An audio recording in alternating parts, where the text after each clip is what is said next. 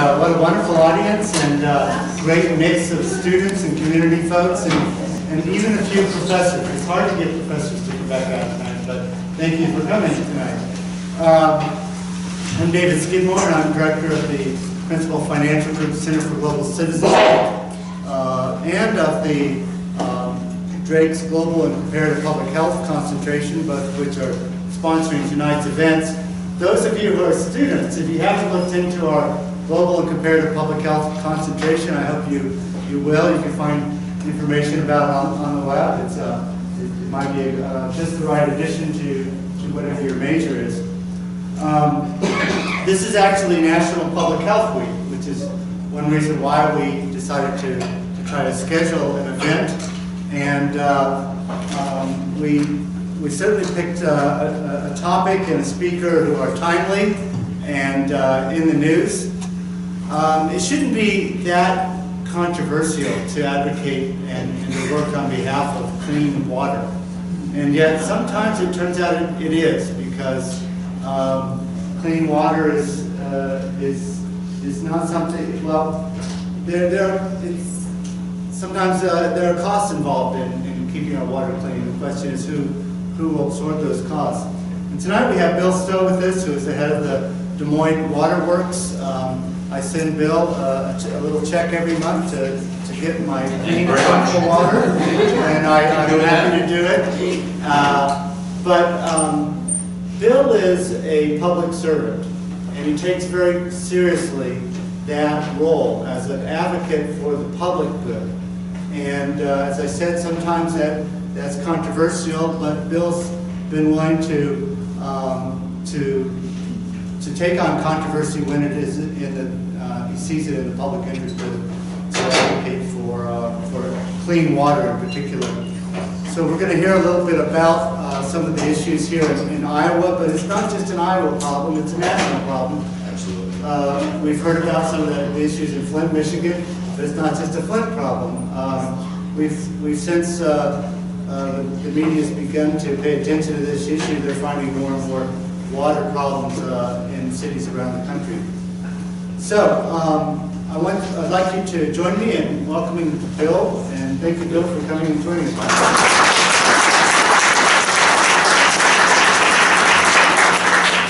Thank you very much for giving up a beautiful night to be inside listening to me. It is terrific out there.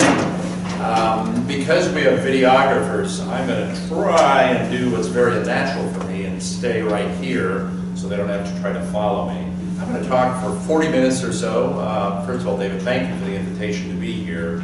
I'll talk for about 40 minutes or so. During that 40 minutes of me talking, when I hit a nerve with you or raise some kind of question, feel free to jump in, but at the end I'll ask for questions.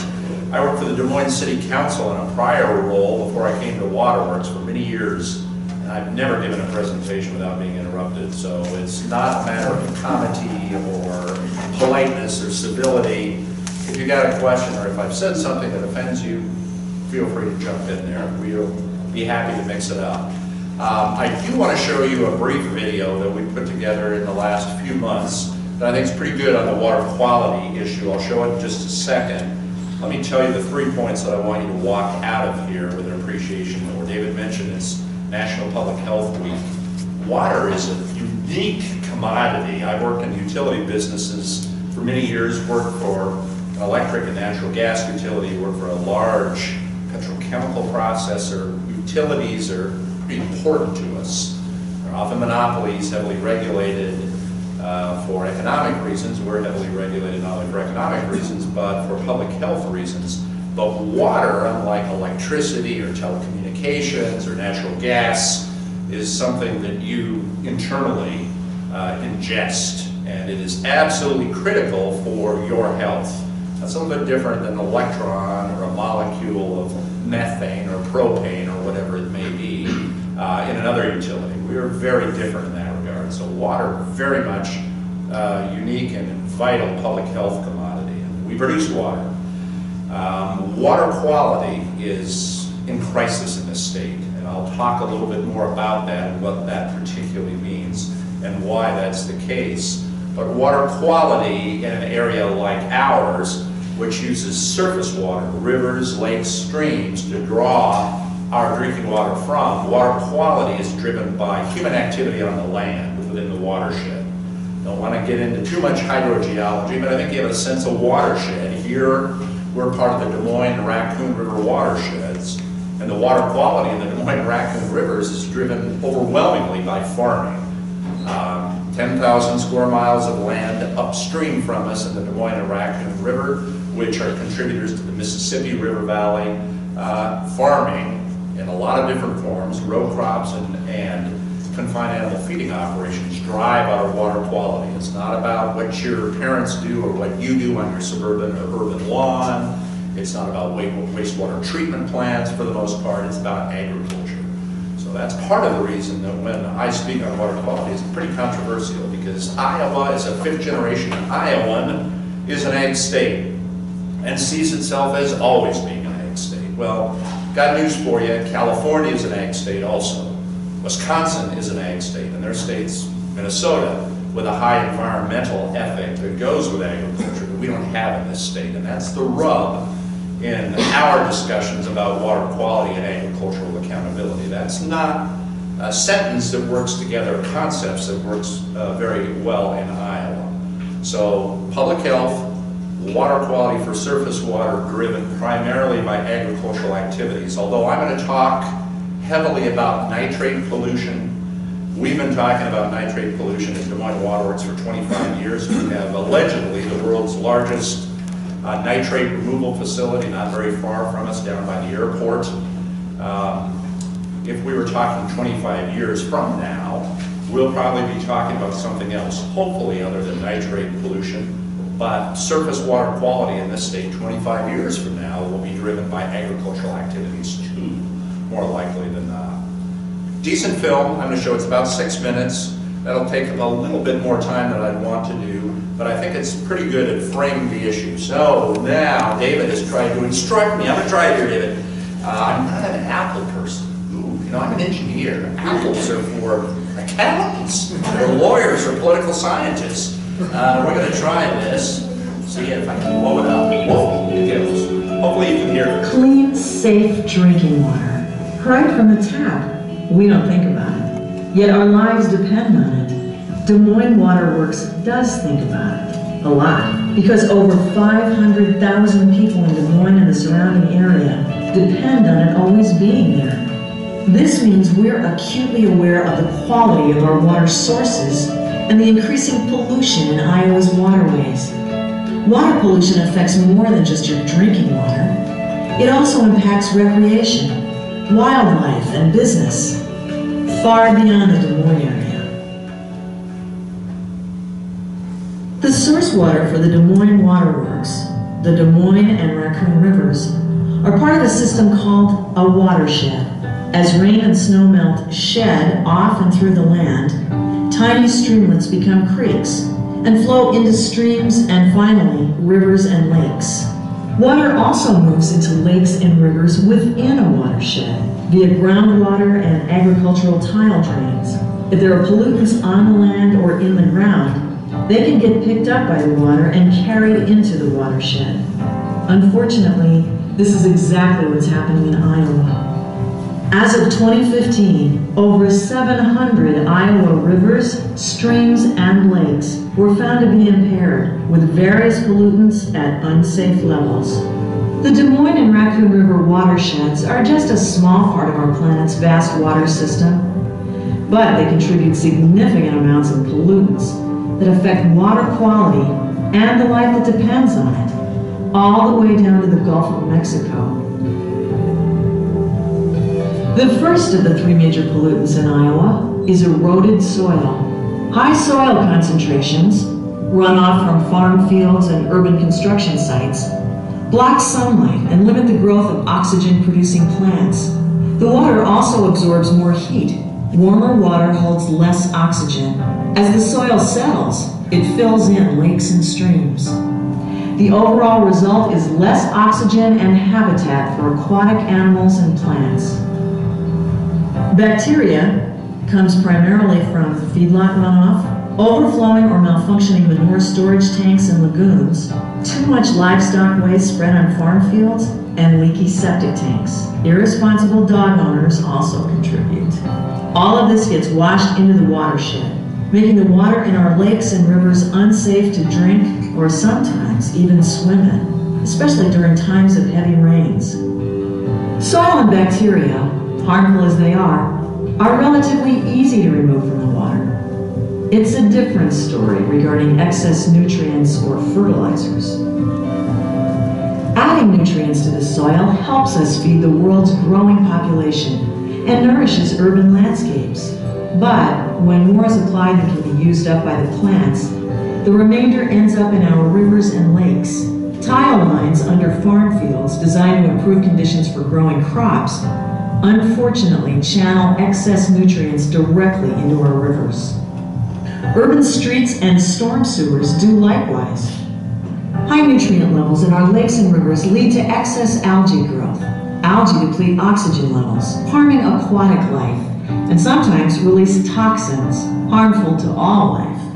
Some of the excess nutrients get converted into nitrate by bacteria in the soil.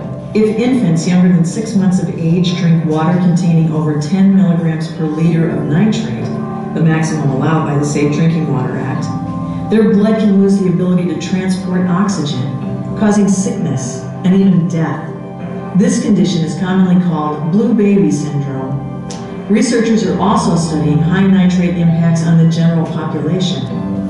In the late 1980s, as nitrate levels in Iowa's waterways began rising, Des Moines Waterworks began designing a nitrate removal facility. Built in 1992, it is one of the world's largest denitrification facilities, and it's seen increasing use over the years. In 2015, Des Moines Waterworks had to run the facility for a record 177 days at a cost of $4,000 to $7,000 a day. Altogether, various nitrate mitigation efforts added up to $1.5 million in 2015.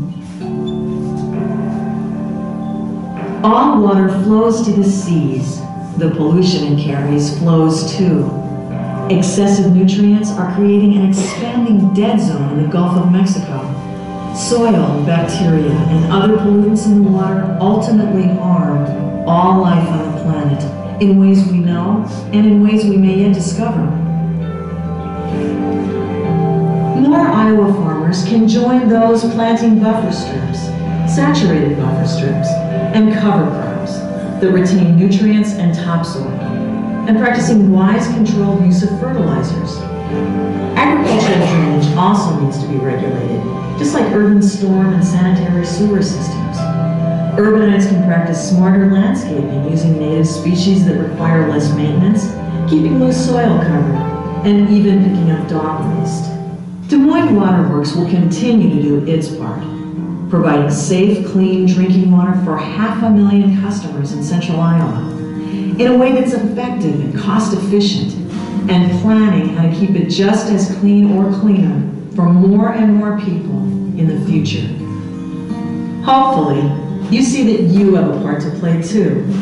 We all need to take responsibility for making our water safer for drinking and recreation. To learn more, visit dmww.com and click on Water Quality. Doing what you can helps you, helps everyone, now and especially in the future. Remember, think downstream. Decent film? Pretty good in a lot of ways in getting some ideas across. Now let's see if David got the idea across to me about how to show this stuff. Am I right click? We'll find out. Sorry, I'm sure you have better students normally than me. This whole Apple thing throws me way off. There we go. If you can put me on a slideshow there, that'd be great. I'm going to talk a little bit more probably than you want me to about science, just because it's pretty critical to our public policy discussion. I'm going to talk about our business, because we are a business. We don't do this for free. We don't give away water for free. And many of our concerns are economic. I'll talk about policy also. And I'm going to start taking questions in about 20 minutes. So I'll try to go through this pretty quickly. Water is such a fascinating compound. Polarity of that atom, or that molecule that you see, the H2O molecule, is pretty important in understanding what goes on with water quality. Water is a solvent, and when it has contact with other compounds, solutes, it assumes some of the chemical characteristics because of this polarity, because of the pluses and minuses within the molecule. It drives water quality issues because that contact assumes some of the characteristics of things that it comes in contact with. Our business, pretty straightforward. We produce drinking water for 500,000 Iowans. We're called Des Moines Waterworks, but really more accurately, we should be called Central Iowa Waterworks. Our business was founded right after the Civil War by familiar Des Moines names like Hubble and like Polk. Pretty important folks realized that there was a business opportunity and ran it as a for-profit business until about 100 years ago when they got into a row, a dispute with the city of Des Moines about CEO pay and building new resources and water rates, and the city of Des Moines municipalized it, took it over at a cost that became the subject of some litigation. But for the last 100 years, Des Moines Waterworks has been run by 5 trustees who are appointed by Mayor County, the mayor of Des Moines. But in reality, we have more customers outside of the city of Des Moines than we have in Des Moines, although we have more revenue in Des Moines, which is a longer story for a longer discussion. But you get the idea of a business model that's a little different. We serve the 4 counties you see here. The white areas are areas we do not serve, like to our south and to our east, the city of Indianola in the middle of Warren County, the city of Winterset in the middle of Madison County, most of Polk County, most of Dallas County. They're not necessarily a direct customer. They don't get a bill if you live out in rural Dallas County that says Des Moines Waterworks at the top. You get one that says Xenia Water, but we produce the water that they then sell and distribute. Pretty complicated arrangement, seemingly, but one that works pretty well. It's a growing part of the state, so we're fortunate to have a market that continues to grow, although water consumption for us as individuals actually is going down. Long story there, but basically smart technologies, low-flow toilets mean you and I use less water in 2016 than we did, for those of you who may have been alive then, in 1986.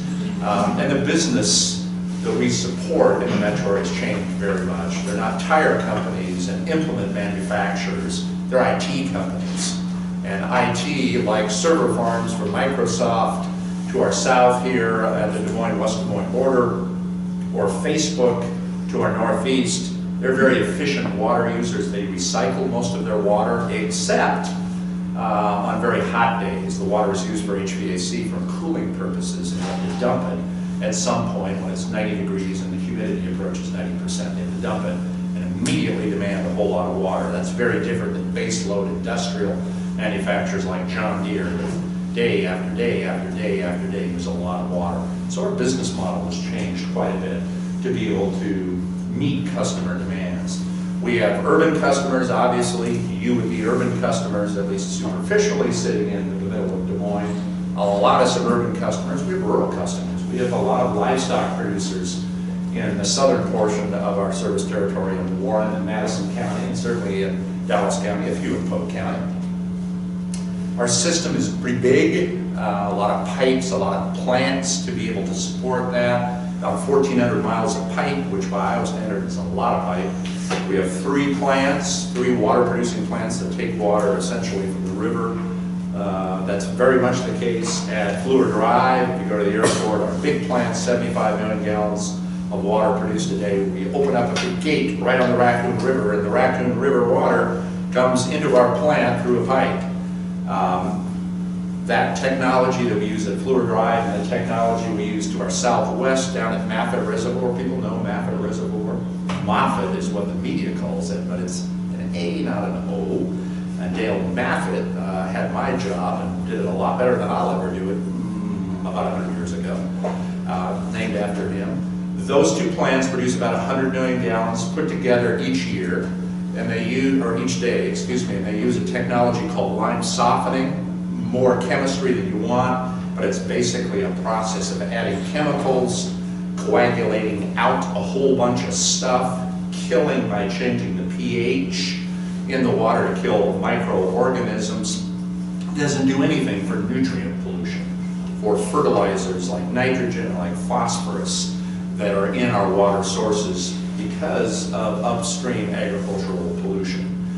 That process requires a whole different method of removing nutrients through ionization. You saw those big green tanks and the little discussion in the film about that. That technology is now 25 years old. We're using it more often than we ever have, and so it's wearing out.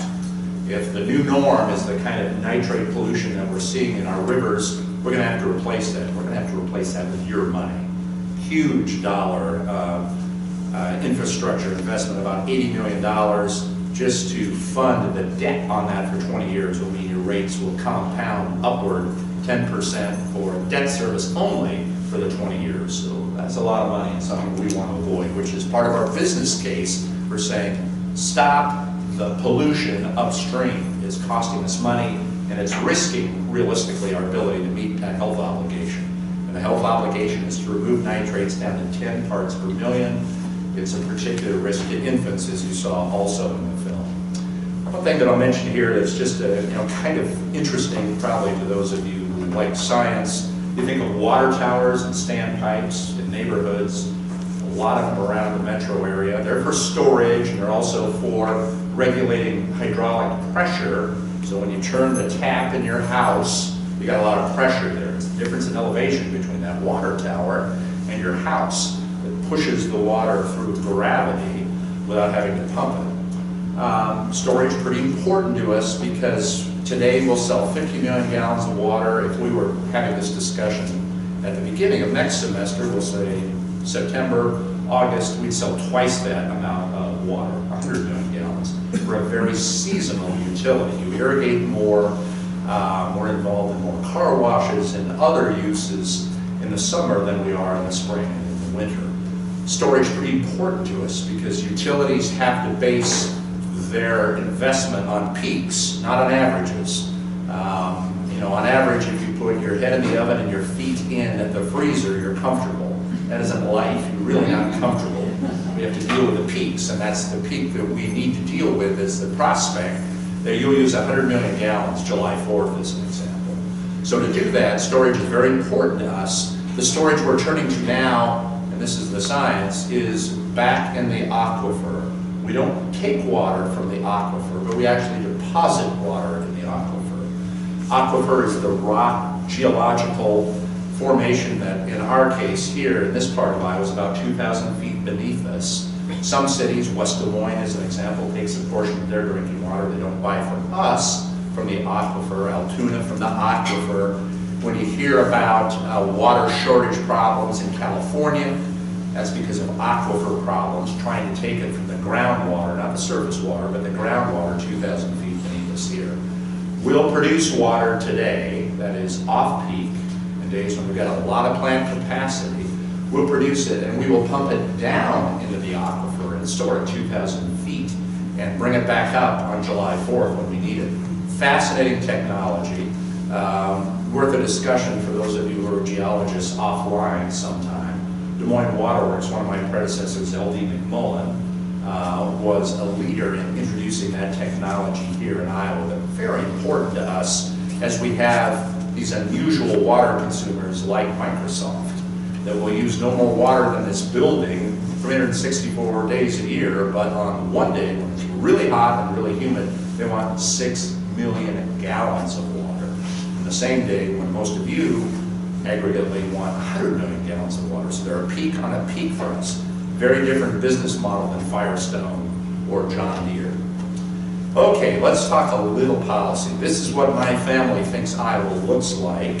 My adopted family, my non-Iowa-based family, because they watch CNN or whatever, Fox. I'll try to be equally Republican and Democratic in my discussion tonight, that's what they think of. You know, they hear the Caucasus, they see Terry Branstad or Joni Ernst or whomever interviewed about the Caucasus, and that's usually a backdrop. Pretty exciting stuff, but in my business, this is really the Iowa that we think of. This is called a harmful algal bloom, a blue-green algae mass that's in our service territory. This is actually in a lake just to our north, but this is indicative of a nutrient problem, a phosphorus problem primarily. But that blue-green algae just isn't yucky, and it creates a toxin that's very difficult for us to deal with. Fortunately, as I've told you several times now, we take our water from the rivers, not from the lakes. That's material because algae forms in standing water and pooled water, not in moving water, or not as easily in moving water. So we don't have an algae problem here like my colleagues would in Toledo, Ohio, as an example, on Lake Erie, or in Chicago, where they're drawing from Lake Michigan. This is a huge emerging problem for people in the north, particularly in the Great Lakes states. You'll hear more about harmful algal blooms. I mentioned that we're in a water crisis in Iowa, a water quality crisis in Iowa. And there are three things that I'll point to. Some of them are mentioned in the film. We have a record number of streams, lakes, and rivers in Iowa that are impaired. And impaired is a term of art. It means essentially that humans can't have contact through boating or fishing or swimming with those waters without an adverse health consequence. The number of those bodies of water in Iowa is at a record high, was at a record high in 2015. Also, and relatedly in 2015, a record number of beaches were closed in Iowa because of bacterial concerns. And I'll tell you again, as somebody who's lived in Iowa most of my life, and certainly my family has been here for many generations, when I'm thinking about going to the beach, I'm not thinking about going to Grays Lake or Saylorville. I'm thinking about going to Orange County, California, or Orange County, Florida. But for folks with limited socioeconomic issues, going to Grays Lake is as important to them as going to Orange County, Florida is for me. When we close the beaches, we are having a significant recreational and quality of life concern for a number of Iowans. Record denitrification, we had to remove, because our normal process does not remove nitrate concentrations. We had to turn on those big green things you saw 177 days last year to remove nitrates. The prior record before that, in the 25 years we've run them, was 109 days. So we're seeing a real exponential break in water quality. Put all that together, we're in the Mississippi River Valley, we're sending more nutrients to the Gulf of Mexico and increasing the size of the dead zone. I lived in New Orleans for a number of years. The dead zone is very real to Louisianians, particularly those who do any shrimping or anything in the Gulf itself. I throw this up as a gee whiz illustration of where we're going in 2016 already, unfortunately. This is an indication of nitrogen loads, a little bit different than concentrations, but gives you an idea of the magnitude of issues we've got going on in the Raquel River already this year. This is for just 1 month. The months of February and March are similar, but our friends at the University of Iowa haven't allowed us to release those yet. But I'll give you an idea of what the environmental breakpoint is that we've gone past now. That is a huge difference from prior years, and an alarming difference for folks down in the Gulf of Mexico that are receiving that. You saw the watersheds before, and I've mentioned to you that agriculture is a surface water driver of water quality in this state. I want to talk about hydrogeology for a few seconds. Hydrogeology in our area of Iowa, from here up to Minnesota, is driven by glaciation that just happened 15,000 years ago. We have some of the richest soils in the United States from here north because glaciers came down from Canada. Minnesota gave us this wonderful glacial till, but the soils are only 15,000 years old from here north. If you're from Hardin County or Hamilton County, or like I am from Stowe County, you have a pretty good sense of those soils being very different than they are in Clark County to our south, Johnson County, and Iowa City, Potawatomi County. They're the best soils, but they have to be drained. They're naturally a swamp. They're naturally prairie potholes. Prairie potholes being a descriptor for wet holes that naturally are full of both water and microbiological and wildlife activities that we don't see up there because they've been drained. And they've been drained by something called drainage districts. I'll talk a little bit about that. But here are friends, for those of you who may not want to take my word on the contribution of agriculture. Agronomists at Iowa State pretty clear that corn and soybeans are really responsible for the nitrate leakage that we see in Iowa. Nitrates, nitrogen comes essentially from three sources. Some of it comes from the soils themselves. These are rich soils. They're not as rich today as they were 100 years ago. Hopefully they'll be even richer in the next 100 years. Nitrogen also comes from fertilizer, and fertilizer can be anhydrous ammonia, an artificial fertilizer that's put out in the big white tanks you see sprayed out on farm fields, or from animal waste. And here is an indication of the intensity of animal and feeding operations in what's called the Des Moines Lobe, our watersheds. Very different here also than it is as we go further to the east in Iowa. Now, I'm going to speak in a couple days in California, and with Californians in particular, I always tell them I'm from Iowa, IOWA, Iowa Wildlife Apology. We're from a state that has been denuded. This is a great map to show that. This was the prairie. Our state was dominated by prairie deforestation along the waterways in the 1850s. It's been massively changed. Now it's road rock. And a lot of it artificially drained, particularly here in north central Iowa. Great contributors to agriculture, not great contributors, unfortunately, to our environment. This is a drainage tile. And for those of you who may not be familiar with the inset photo on the lower left, that's a virgin corn coming through beautiful black Des Moines Lobe soils just to our north. So what do you think? The corn is 6 or 8 inches tall, emerging about the depth of this table as the surface to the bottom of the legs or the floor. There's a tiling system made from this black flexible tile in this situation called pattern tiling that moves the water and the pollutants that filter through that meter of depth laterally into the waters of the state. It's an artificial system necessary to make that worthy of corn, which does not like wet feet, but creating significant flooding problems for us downstream. This is a river town, used to be involved in that business, but also very much delivering a quantity of pollutants that's very significant into the waters of the state. This is really the focal point of our lawsuit, that with this kind of plumbing systems comes a responsibility to those downstream. The drainage districts in Iowa, there's a great map. They're all almost in the Des Moines Lobe. I think there's something like 3,800. Statewide, 3,200 are in our watersheds because they're necessary to keep that soil tillable and usable for corn and bean production in particular. But again, if you're from another area of Iowa, you don't even think of that black tile and its necessity for making the land productive. Wow, is this Mars or is this Iowa? I think it's Iowa. Hardin County, not very far north of us, talk about altered hydrology. This was taken just a few weeks ago, now about 2 months ago. You see a landscape that's heavily drained by the culverts coming into a ditch. That is a drainage district. That is a portion of a drainage district with individual farms coming through a private system into a public system. And I think you have a pretty good sense that that affects water quality and quantity in a way that God did not intend in her construction of our landscapes.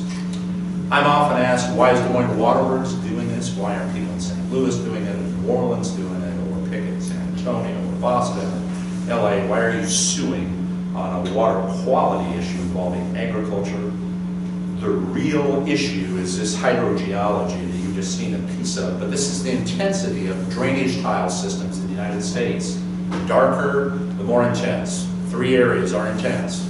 Here in central Iowa, which you see on the left portion of the red-black area, an area that I've also lived in beautiful east central Illinois around Champaign, where they have a lot of drainage tiling also, and they use groundwater to avoid surface water quality problem issues. And the other one that you see over around Lake Erie, the Great Lake issue, is around Toledo and Cleveland, where a lot of Ohio farmable land drains to the north and to the east through drainage tile systems into Lake Erie. I'm on a Lake Erie task force that's trying to bring back water quality, having some success. As an aside, Governor Kasich, very involved in that process. The Ohio Farm Bureau, very involved and very supportive of trying to regulate and improve water quality. A little bit of a contrast to what we see in Iowa, incidentally. But that gives you some sense of why we're unique. We have this unique hydrogeology and unique drainage that exacerbates a real water quality problem. I'm not going to talk a lot about this because we've already hit it in the film. When we go out and grab a pint glass of water in the Des Moines or Raccoon River and you look at it, it looks like cappuccino, not like drinking water. We're able to treat it, get the suspended solids out, the dirt out of it, able to deal with the microbiological stuff that'll give you quite a shock if you drink that water. We're able to deal with that through lime softening. The nutrients are far more difficult for us to deal with, and that's driven, again, by what happens upstream from us. There are a number of other things that are kind of important in our world. Fuel oil spills happen every once in a while. The one that's probably worth noting are what are called emerging contaminants, pharmaceuticals. And when I think about antibiotic concerns from a public health standpoint, I don't think about how many antibiotics you take. How many Iowans are there? 3 million. How many Iowa hogs are there? 21 million. Which one is the more prolific producer of waste? The hogs. Which one in Iowa do we regulate very carefully about the management of the waste and the treatment of the waste? The human.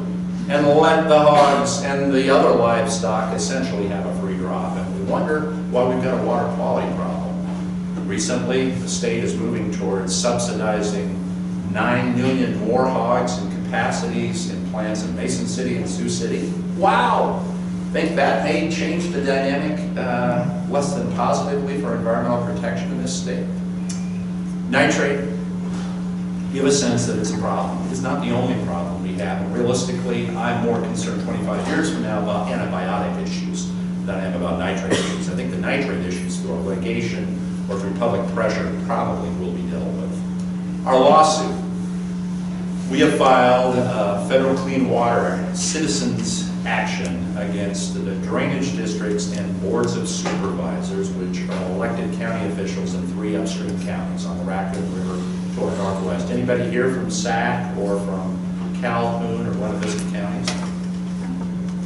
Nobody's fessing up to it. Some beautiful areas of the state, but they're extraordinary polluters, particularly in nitrate. We bird dogged a number of locations in Sac County in particular for a year and found that they were discharging nitrate levels through their drainage tile systems into the waters of the state 4 and 5 times the lawful limit.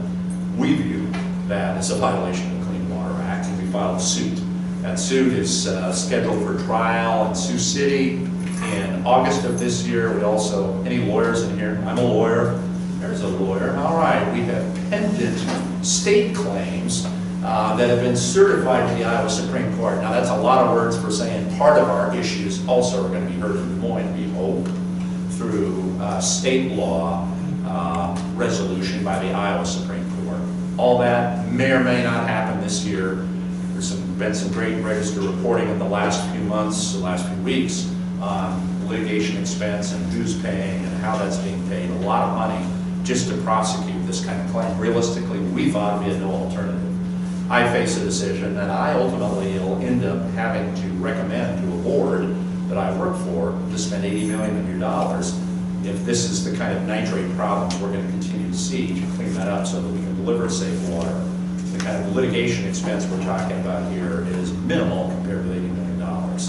And realistically, there are larger environmental concerns that agriculture needs to be accountable for if the state is going to continue to be a place that people want to live and work in. And I won't spend a lot of time on this. It's pretty clear, hopefully to you as you scan it. These are nitrate concentrations on both rivers, and we're able to draw from the Des Moines River or the Raccoon River. Anything above the origin, means that the level in those rivers is unsafe.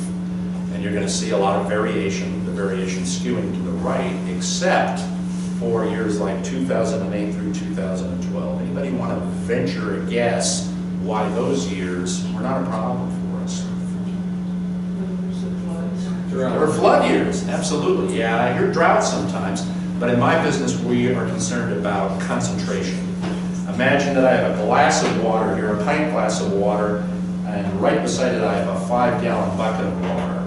If I take a teaspoon of sugar and put a teaspoon in each of those containers, they have different concentrations, right? The 5-gallon is going to be very diluted compared to the pint glass, but the loading is the same.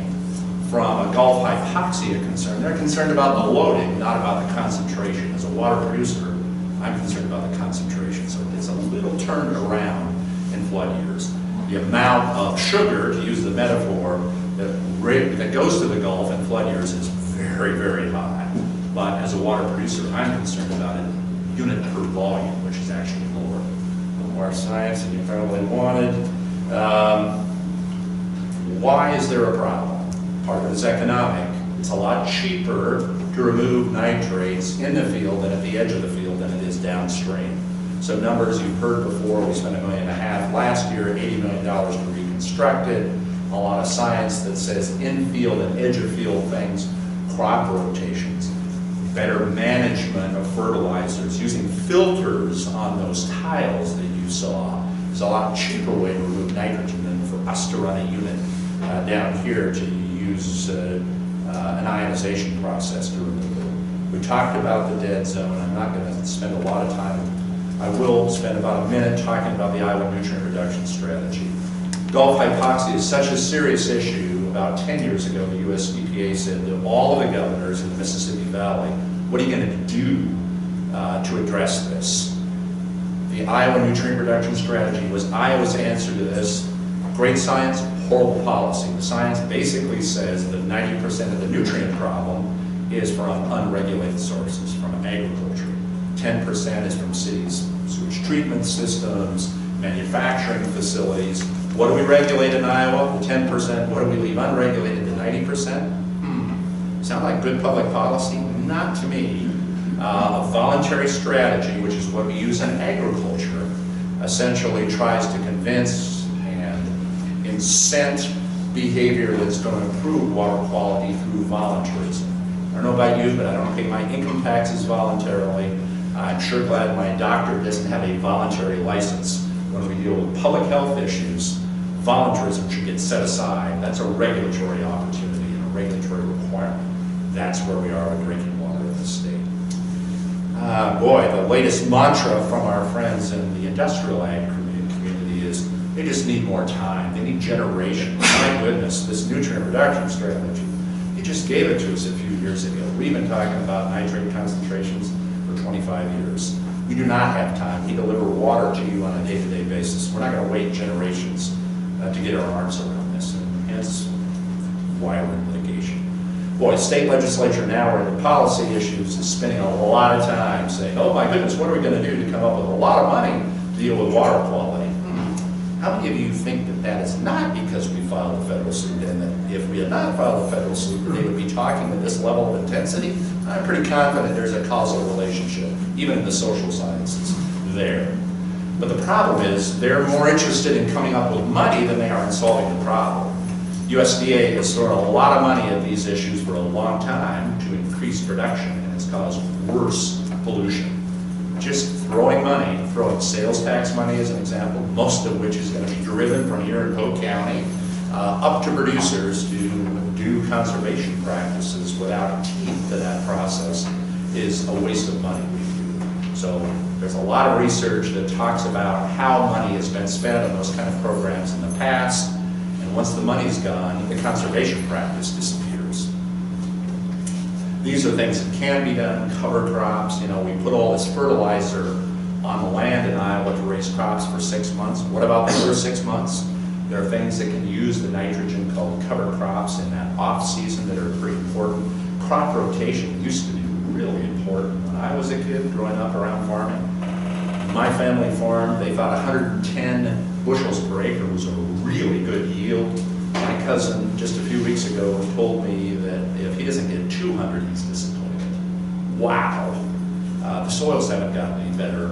The process of fertilizing those soils and the genetics has certainly changed, but crop rotation, unfortunately, we're a monocrop state. We're corn on corn on corn on corn for a huge number of our acres. That's a problem that has impacts on us downstream.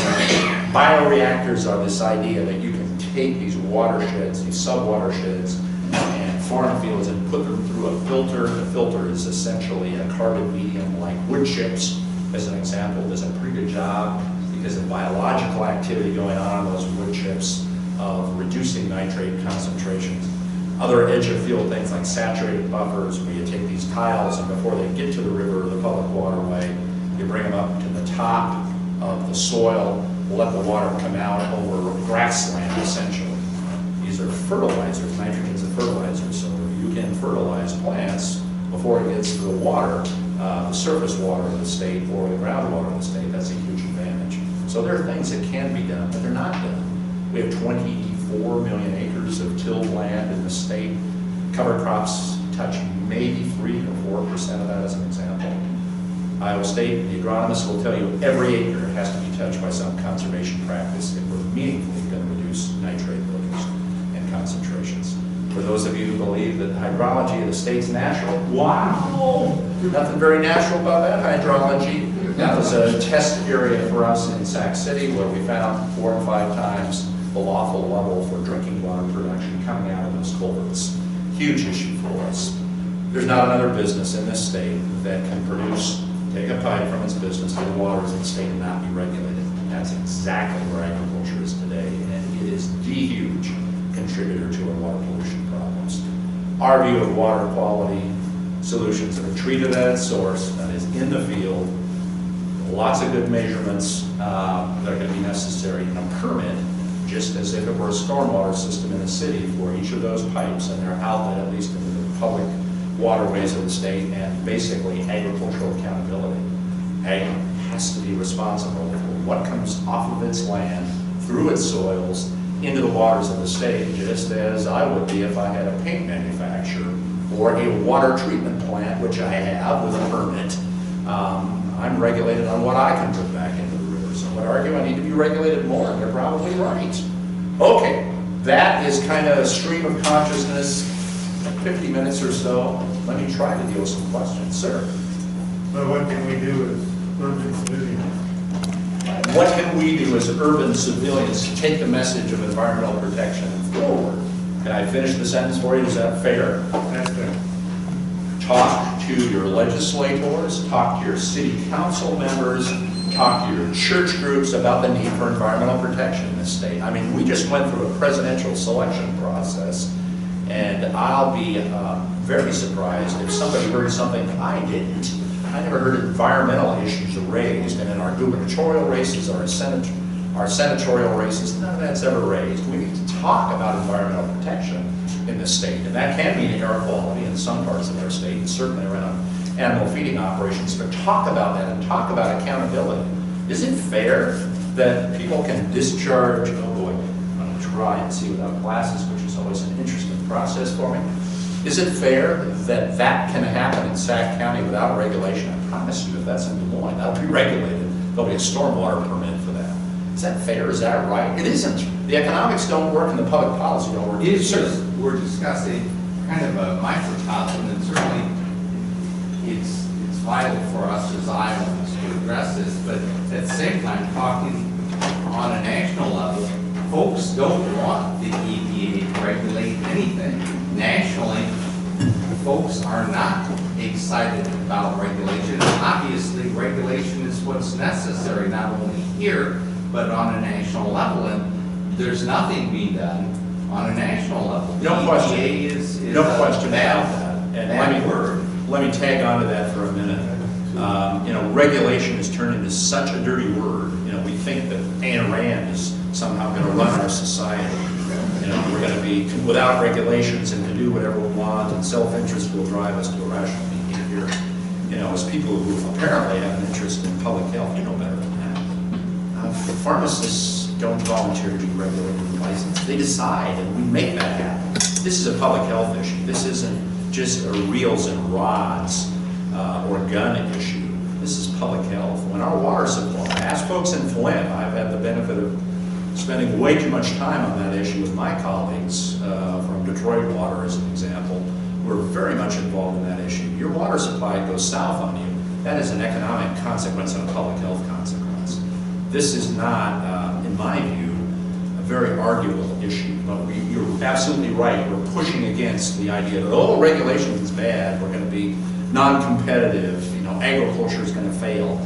You know, agriculture in California doesn't fail at all, and it's heavily regulated. Well, and you're to be congratulated for taking a stand, because it is absolutely necessary to do this, but it's pushing a big boulder up a hill. Well, you know, and I certainly appreciate that comment. I'm really fortunate to be in Des Moines, Iowa, and able to do that. You know, I worked for 5 trustees in a political system that we're definitely going against the grain. I mean, I'm pretty tired of seeing myself in a black and white, slow motion TV ad. That's not exactly what I signed on in life. But the reality is, this is a lot bigger issue than Bill Stowe or Des Moines Waterworks or the people in this room. This is an issue that has to be dealt with, or it's going to hugely drive economic and public health issues. And Iowa looks foolish for this. I mean, I spent a lot of time in Minnesota and Wisconsin. They laugh at us. And they are good agricultural states just like we are, but they have an ethic that's very much different than ours, sir. I was at the governor's public health conference today. And he was asking questions. He was, and I'll paraphrase his answer because the question was essentially, Governor, we need a mandate. This is not going to happen voluntarily. You're wrong. I'll paraphrase. That was exactly what he said. His answer was basically, hell no. Yeah, and you know, here's the reality. Both political parties in the state, Democrat and Republican, are hugely influenced by weather and hugely influenced by industrial agriculture.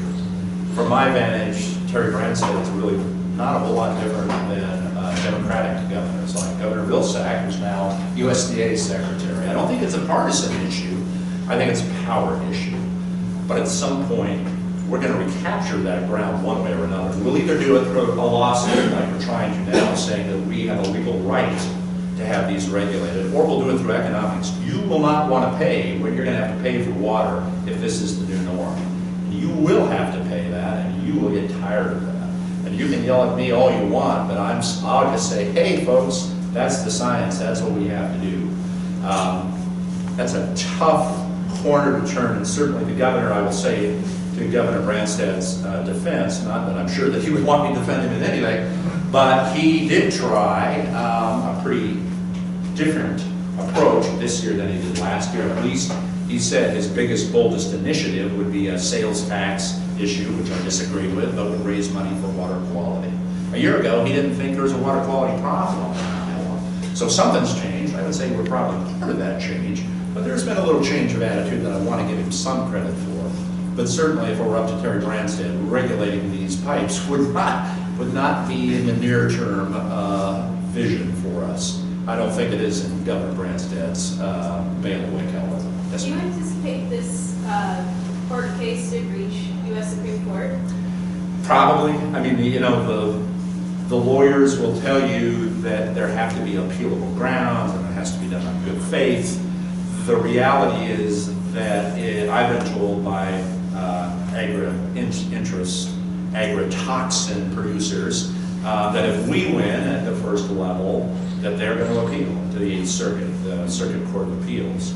And we've said, you know what, if you win, we're going to do the same thing. So ultimately, there probably at least is a flight path towards the Supreme Court, whether they would decide to hear it's a different issue. Our issue really comes down to this, a legal issue, is this a point source that should be regulated under the Clean Water Act. There are 3 words in the Clean Water Act that exempt agricultural stormwater discharge. The Farm Bureau argues this is agricultural stormwater discharge. It's not. This is agricultural groundwater discharge for a hydrologist, and we have all kinds of expert testimony. They'll say the regulators have looked past that. They should have been regulating this and won't. But could it go to the Supreme Court? Very likely. You know, as a reality, there'll be people who try to ground down our financial resolve to do that. And I think they're going to have a hard time doing that, because when we have $80 million in risk out there, we can do a lot of litigating for $80 million. Sir? What are the costs? Has anybody put pencil to paper? You know, you talk about the nitrogen reduction, Right. but for individual farmers to kind of take on the role of the different things they can do, what sort of cost would it be to individual The farmers? nutrient reduction strategy will say that for conservation practices to reduce nitrate pollution down to an acceptable level, cut it in half, would cost billions of dollars a year. That may be, I don't doubt their economic projections, but I would argue that the current system is heading us towards exactly the same outcome, living in an economic wasteland. This is not a sustainable future for Iowa. We've put up with it and encouraged it for 100 years, but the science has changed. We not only have a better idea of what the public health consequences are from this, but the science is polluting the hydrology, the sophistication of plastic pipe and being able to lay it very easily. And the amount of that that's out there under Iowa soils is increasing. We're going to have to do something. The economics are real. I don't mean to disparage that, but frankly, a $2 billion a year expense to me isn't the issue. I worked in the petrochemical business, and when the Clean Air Act came around and said, if you're a point source polluter, U.S. Steel, who I work for, or Royal Dutch Shell Petroleum, who I work for, nobody ran around and said, oh my God, our economy's going to crash, and who should pay for this? Guess who paid for it? U.S. Steel and Royal Dutch Petroleum. The producers should have to pay. If the economics don't work, then they don't work. Have there been discussions about, okay, individual farmers, if you incorporate things like that, then you get tax deductions or... A lot of discussions like that, and realistically, that's kind of the gnawing on the edges. The USDA has tried for a number of years, we'll incent you to provide cover crops. But the problem is, you still have to make somebody accountable in the long run, because you can't always throw public money at what really is a private producer issue. You can subsidize it at some level, you can encourage it, you can educate towards it, but somebody's got to take control of this. And that control isn't going to be all nice and smiles and here we're going to give you a check, because you're paying for that. You paid for it already in USDA, and now a lot of discussion about paying it in sales tax. The sales tax in the state is generated here in Polk County. The producers, a lot of their inputs as manufacturers, quasi-manufacturers, are tax exempt. So you're paying the producers again. Does that make sense? Doesn't make sense to me as a consumer. Bob Riley. Hello, Robert. How are you, Bill? Well, thank you. I was just up at the State House today trying to sell them on the new plan. The new plan. What is the new plan? Plan E. I've had A, B, C, and D been thrown in my face. And this one, to answer your question on the cost, there's 4 scenarios of the cost. The one that I think is probably the most doable one, the most reasonable, is a $4 billion cost to get to that nutrient reduction strategy, or dream, whatever they want to call it, by 2030. And that's primarily infrastructure, and then there's a $77 million a year kind of practices and maintenance for that system. And the latest plan that we've got is to have I was born in land legacy, be passed as that 3/8% tax, along with a reduction in income tax for the poorest people in Iowa, because we have an income tax system that goes all the way down to $13,000 a year, which is amazing to me. And so that would put enough money into the system, along with $1.2 billion worth of individual farmers' contributions into the system, to end up with the $4 billion by 2030 to solve the problem, or not solve the problem, to make the first big dent in the problem. All the proposals so far have been sprinkling dollars here and there, hoping that it would go away. And Yeah, and I just want to come back from my vantage, from a policy standpoint. Unless you fix responsibility, throwing resources ain't going to do it. I don't care how much money you come up with. You throw it upstream and there's no real responsibility over time for who is responsible for what comes out of this pipe. We're spending good money after bad. Sorry for the cliche. But that's kind of the public policy dynamic that we are engaged in here in Iowa, and we've been engaged at the national level for years. Oh my God, how are we going to get them public money? This is not a public producer. That's a private producer. Ma'am? Is it an over-fertilization problem? It isn't that. Is it an over-fertilization problem is the question. It isn't quite that straightforward. No, would be how I would answer it. The use of nitrogen vital to corn in particular. The problem is that, again, we fertilize and are concerned about growth for 6 months, but for 6 months the soil sets there and the nitrogen leaks into our waterways. If you have round-the-year crops, which you can do with cover crops, it'll use that nitrogen more rigorously. Having said that, I'll say that this state also has a very goofy public policy of incenting large fertilizer manufacturers. We're spending billions of dollars to make nitrogen cheaper to encourage abuse and overuse. So, hello, even though I say it's really not an over-fertilization problem, we are making nitrogen cheaper to use, which is like making gasoline $2 a gallon and sending me to continue to use my SUV when it's $6 a gallon. I'll probably look at a hybrid. Sir? So if the lawsuit came out in our favor in terms of the court's ruling that this is Yep, it has to be regulated. Has to be regulated, what would happen? So then if farmers, or if someone's monitoring the amount of nitrate coming out of that tile and they find it's too high, who do they go to? The watershed district, the landowners, who's Great going to pay question. A lot of detail yet to be determined. But I'll tell you from my experience in having responsibility for the municipal storm sewer system in Des Moines, the first permit out of the box is a narrative permit. It doesn't say, you know, your nitrate level can only be discharged at less than 10 milligrams per liter. But it will say you need to install erosion control, fencing. As an example, you may not want to apply nitrogen in the fall when it's really cheap, knowing that most of it will be wasted. There are other non-numeric things that can happen that get you on a plane towards numbers. Ultimately, what are called TMDLs, or total maximum daily loads on watersheds, will drive numeric permits on these just as they drive it for other point source polluters. But that doesn't have to happen overnight. We're not advocating, I want you to certainly have an appreciation that these systems should go away. They shouldn't. They're part of our economy now, but what comes out of it can certainly be regulated. It can be regulated in a way that ultimately reflects a reasonable cost of production instead of us subsidizing it, which we're doing now. David, wow, David, come on up here. You can come on up here. No, I'm good. So you mentioned a number of other states where apparently the politics works differently.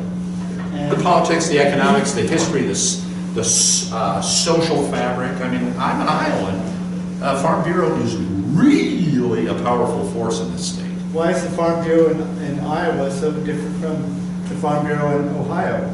Because there's Cleveland and there's Toledo. I mean, you have a huge urban base and suburban base that's different. And in reality, they have a different governor. They have reached a reality that Lake Erie is a huge economic driver.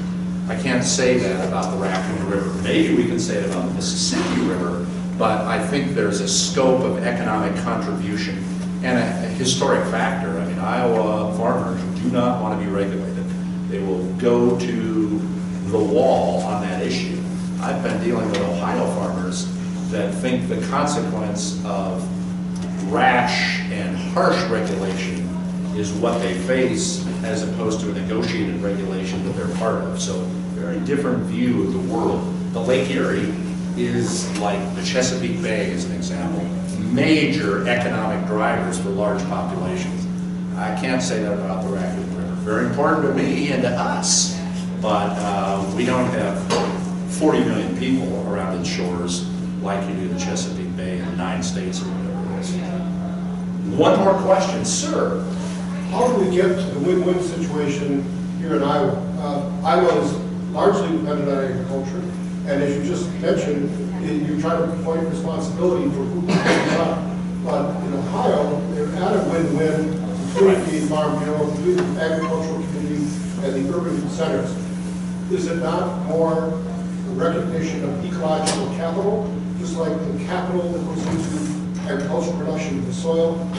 Don't we need a measurement for ecological capital that takes into account these things? Absolutely, and ecological capital can mean a lot of different things to a lot of different people. Again, I'll spend my recreation dollars in Madison, Wisconsin before I will in Des Moines, Iowa. Do we want to change that? Does that make sense? Or St. Paul, Minnesota? There are a lot of things that point towards we're turning a corner. The demographics of this state are turning a corner. I'm pretty confident that I wouldn't be talking here in this tone, and we'll say 1996, 20 years ago. And God knows I wouldn't say anything publicly against the Iowa Farm Bureau 10 years ago, probably. But the demographic of this state is changing. Most of the people in this state live in 8 or 9 counties that share the same kind of problems we do here. Ultimately, I'm a great believer that economics drive things. The real point is we've subsidized and distorted the costs associated with corn production. There's an externality that's getting pushed to us that's not recognized in sustainable food production in a way that it has to be to move us forward. Win-wins to me, I'm a labor negotiator by background, so I get negotiations and I get hard negotiations and I get confrontation, table pounding, and all those good kinds of things. Many of the same attributes I use today in what I'm doing. There are reasonable accommodations, but there are huge economic interests at stake here, and with some folks who are contributing to the Legal Defense Fund on the other side that have no interest in compromise. They accuse us of not being interested in compromise. I'd love for this to be compromised out in some way that we can see as win-win. There's a huge economic stakes here, and it is very different than Wisconsin or Minnesota with huge recreational water use, with a whole different ethic and commitment to environmentalism that Iowans have ever had, unfortunately. One more, sir. And we go through a great expense as far as to clean the water.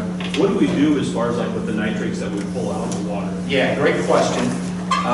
What we do now is by permit put it back into the river. That may seem a little counterintuitive, and I'll try to explain my way through it, but what I'll tell you is we're going to change that and build a hard connection to our sanitary sewer system that'll dispose of it through a microbiological process. Nitrogen fertilizer is intended to do a couple of things. Create biomass in plants. We don't raise corn, so we can't take that nitrogen and use it. We don't have a gazillion acres of corn around Waterworks Park. The other use is a microbiological use. If you take that nitrogen and feed it to microbes, they'll eat it and gasify it. Our sewage treatment system basically keys on that technology. We key on a chemical filtration process. And that's why we can't get rid of it. It's in the water cycle for us. It is very difficult to eliminate unless we turn to a microbiological process, which is very different than our core technology, or we raise plants. We're not going to do that. We're going to put it in the sewer system. You'll pay a lot of money to make that happen too, because we have to go into the Raccoon River and pay special costs. People often ask, and I think it's tangential to your question or implicit in your question, why don't you just remove the nitrates and use that as a fertilizer, sell it as an example. The process that we use to remove nitrate concentrations uses ionization, valence electrons, God forbid if you can remember your science, the idea of stripping out the nitrate through salt contact. So what we end up with is nitrogen and sodium chloride in a brine. Sodium chloride is not anything you're going to put, salt is not anything you're going to put on plants, so we don't have a good commercial use for what comes out of it. We're going to change a lot of pieces of the puzzle, but I wanted you to know that we put it back into the river now because our regulators actually require us to do that. Regulation is not the end of the world.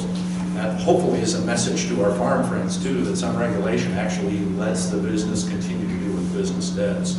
We're going to change that, however, and put it down the sewer system at some significant expense. Thank you for your time. It's a pleasure to see you. Thanks for your interest.